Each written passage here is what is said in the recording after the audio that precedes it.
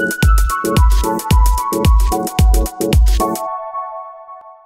everybody, welcome to AvidMax Tying Tuesdays. Today we're going to show you how to tie the good old Serendipity.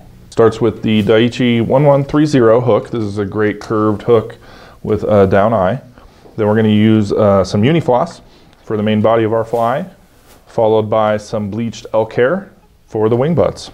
And then the thread I'm using today is a 6/0. So we're going to start our thread right on the hook shank as we usually do, just behind the hook eye, with some locking wraps until we can go in and clip out our thread.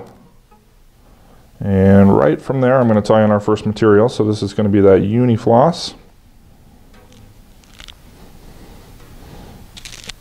We're going to tie it in right at the front section here.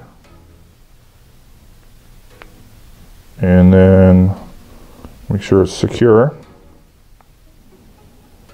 And then we'll work our way back down the body.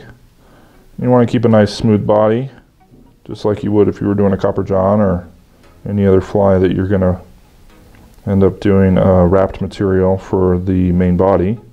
And you want to keep a nice clean transition here. So we'll work back just past where that hook point or where the hook barb is down the bend, and then walk our thread right back on up all the way to where that hook eye is. And then I'm going to just half hitch it there. And we can start to wrap that Unifloss to where our thread is. And I like to spin the Unifloss. I want this to be a nice rope material. Unifloss is a lot of different, it's made up of a bunch of small fibers. And so I'm just going to spin this counterclockwise to make sure that it's not nice and knotted and rope-like. We want some segmentation out of this material. So we're just going to work that on up all the way, like I said, to where that thread is, trying to avoid our hook point here as we go. It's a sweet little fly. It's been around for a while. There's lots of variations of it. We're doing a brown variation today.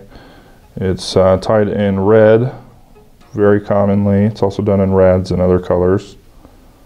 If you've ever heard of the $3 dip, it's a variation of this original Serendipity pattern. We're just going to make sure we go pretty much to the eye. I'm just going to leave myself a little bit of room there. Now I'm going to come with my thread, capture this off.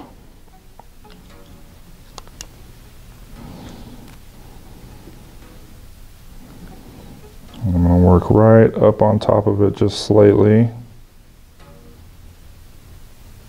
and make myself somewhat of a thread head base there. And then we can trim out our excess material and prepare to tie in the elk hair. Pretty simple pattern. Takes a little bit of practice just to get the elk hair right, but once you do, it's quick and easy. You can whip a bunch out and have a really effective midge emerge or midge pupa fly. So when you're tying this fly, a little trick that I find helps a little bit is if you kind of take your hook and position it so that your hook eye is positioned upward a little bit, just so that everything's not sliding off the front as you go to tie in this elk hair. But I'm going to grab a small hank, do just about the width of the bar or of the gape there, the hook gape. Helps you keep it consistent as you're tying a bunch of these. And then I'm going to trim that elk hair flat, flush all the way across. And then I'm going to measure just right about to where that hook eye ends. So kind of flush with the hook. I want my thread just a little bit further forward.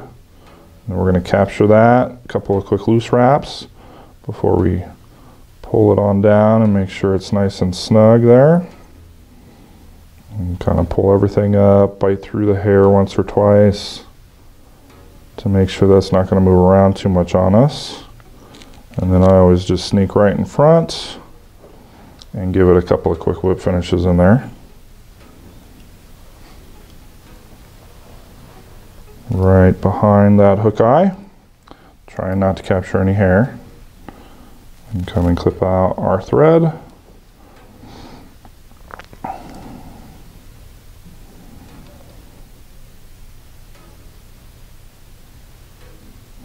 and then we can trim our elk hair.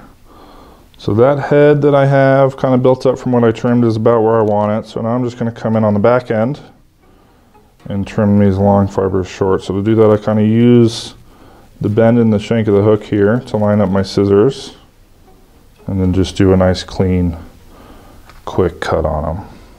You can always come back and trim and clean up a little bit if you'd like, but that's a pretty good looking elk hair wing bud. You can play around with different sizes of it also. If you want a real thick wing bud and you want it to be closer to the surface, maybe even a dry where it's just below the water film, you can do that. You can do it a little bit more sparsely tied as well, just depending on the activity of the bugs and sort of what stage they're in there. So I'll trim this just a little bit.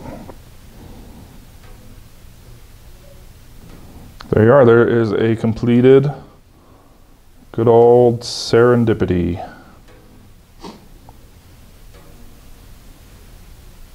If you enjoyed the video today, make sure to give us a thumbs up and share it with your friends. If you have any suggestions on what you'd like to see us tie in the future, please drop us a comment in the lines below. For more fly fishing and outdoor related videos, be sure to subscribe to the AvidMax YouTube channel. Thanks for watching, and we'll see you out there.